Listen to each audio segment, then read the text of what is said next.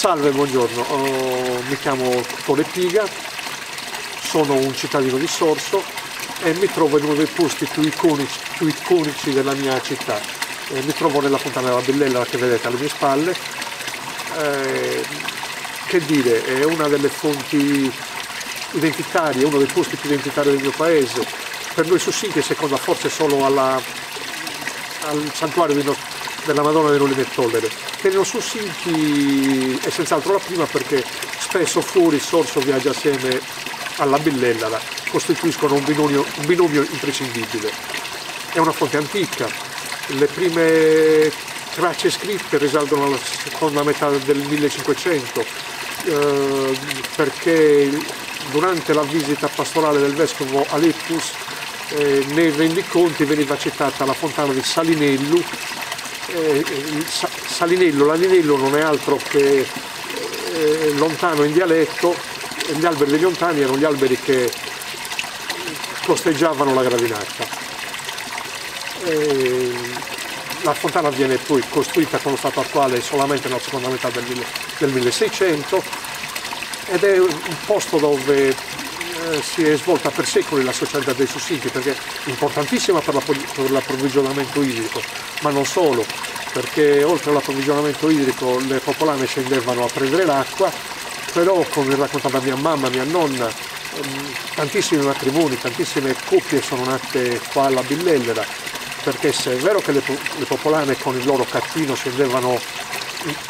in equilibrio sulla testa scendevano a prendere l'acqua per poi riportarla alle case lungo la gradinata, è anche vero che a bordo della gradinata c'erano i baldi sussinti di giovanotti che li aspettavano per corteggiarle. L'unico modo che avevano per vedere se il loro corteggiamento, se le loro attenzioni erano gradite era di chiedere un sorso d'acqua. In base alla risposta avevano un termometro di gradimento. Infatti se il corteggiamento era gradito veniva offerta l'acqua, la ragazza si fermava, con l'ucco, con il contenitore di sughero che era dentro il cattino, si offriva dell'acqua, beveva e il corteggiamento era gradito e poteva continuare. Se l'acqua veniva negata, il corteggiamento era rifiutato e questo spesso causava la rabbia, il risentimento dei giovanotti respinti che per manifestare il proprio dissenso, il proprio disappunto, mettevano le mani dentro il cattino per sporcare l'acqua e costringerle a rifare la fatica a ridiscendere, buttare l'acqua, riempirla e riportarla su.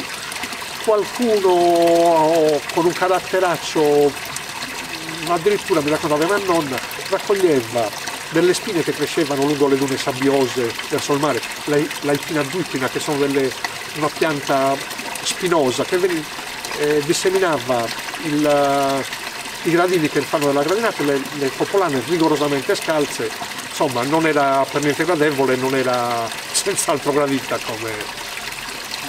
come azione. Che altro dire?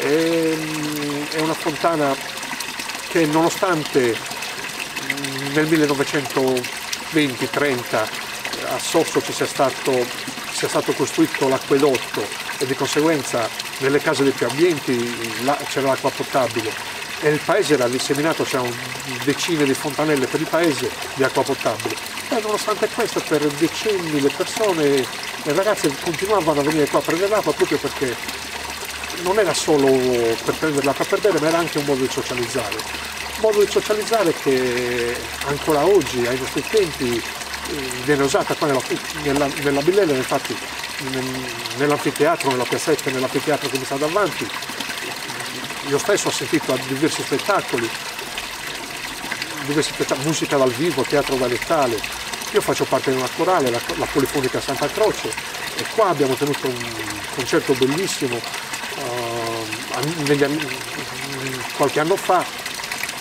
Abbiamo ospitato una corale spagnola con le quali abbiamo fatto un gemellaggio culturale, e abbiamo ospitato, oltre alla corale spagnola, abbiamo ospitato anche la corale polifonica d'Alghero, la polifonica di Signori. Abbiamo fatto uno spettacolo con 4 corali e diverse centinaia di persone che ascoltavano. Era una bellissima serata di agosto, il concerto era bellissimo, è venuta una bellissima festa, con l'acqua che sgorgava, come vedete oggi, alle mie spalle. E a fine concerto tutti si rinfrescavano perché avevano tantissimo caldo, e noi abbiamo approfittato per battezzare, per dare un certificato in pergamena di cittadinanza ad onore di Susinca agli ospiti, ai coristi della corale spagnola. Ogni corista della nostra corale ha preso a battesimo un corista della corale spagnola, aspergendogli la testa d'acqua, dandogli questo certificato di susincaggine, ed è stata una cosa bellissima. Bellissima, che tuttora lascia tracce. Diverse persone di questa corale, diversi coristi, nonostante gli anni trascorsi, vengono tuttora qua a Sorso a fare le ferie, e ogni anno ci troviamo il tempo di prendere un aperitivo assieme, di farci una pizza assieme la sera, perché è bello ed è riempie d'orgoglio che Sorso sia così gradita da chi la conosce. Anzi, ne approfitto per invitare chi venisse a vedere la nostra cittadina a scendere, a girare i posti che per noi sono posti identitari. Venite, visitate Sorso e venite anche qua alla Billellera.